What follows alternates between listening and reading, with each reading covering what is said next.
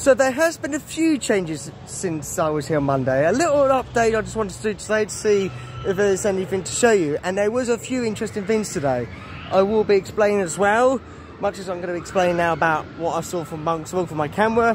So we're getting to see an idea where maintenance bay is going to be, which you've probably seen on the screens right now again. So that's where maintenance bay is going to be. And yeah, it starts to look very clear where things are going to be.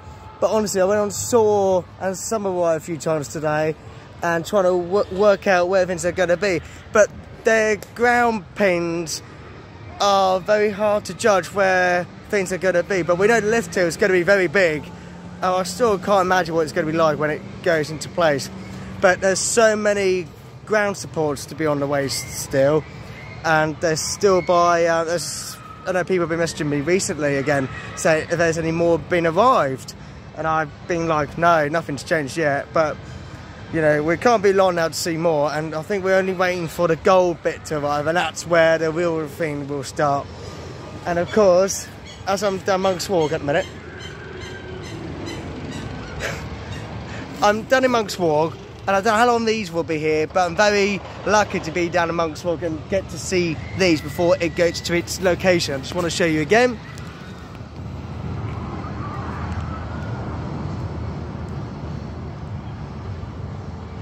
There you go. Yeah, just been quite lucky for the last couple of visits filming down here and basically seeing the ground pins where that should be soon, very soon, going to be in its location where it should be, because it can't be long. But honestly, exciting times will continue. But honestly, I can't believe how much progress I've seen concrete on Exodus viewing point from Summerwire and saw it. Really surprised me today, like how much they've done in 3 days. Yeah, it's Thursday today. Yeah, since I last was here. But honestly, it's crazy already how time is really getting on now with this construction, and it might be a little bit frustrating waiting for the marketing stages to start, but we are going to be seeing it very soon. And talk about marketing stuff, they will be revealing the name and the theming. We're still trying to work out what this actual thing is going to be all about. So it really does come back to this topic again. I'm not sure what it is at the minute, but all of a sudden recently, it's like people talking about Egyptian mountains and height. We all know 236 feet. Carnival's got some clues in there. However, I literally want to be honest here.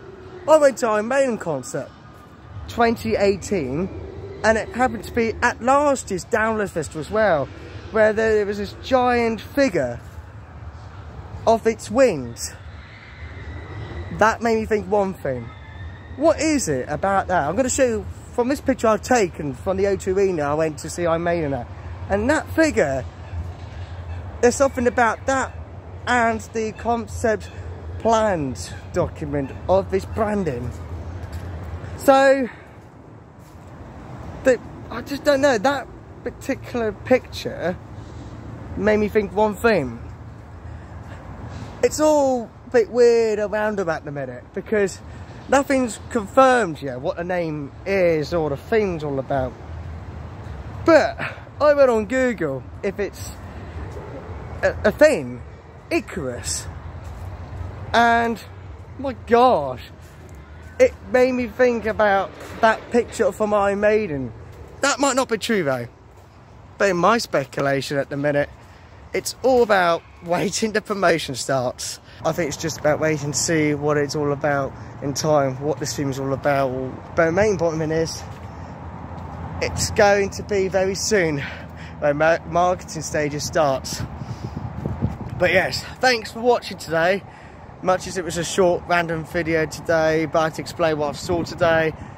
And if you're excited about next year and looking forward to Exodus, click there, subscribe, and I'm looking forward to see you all very soon.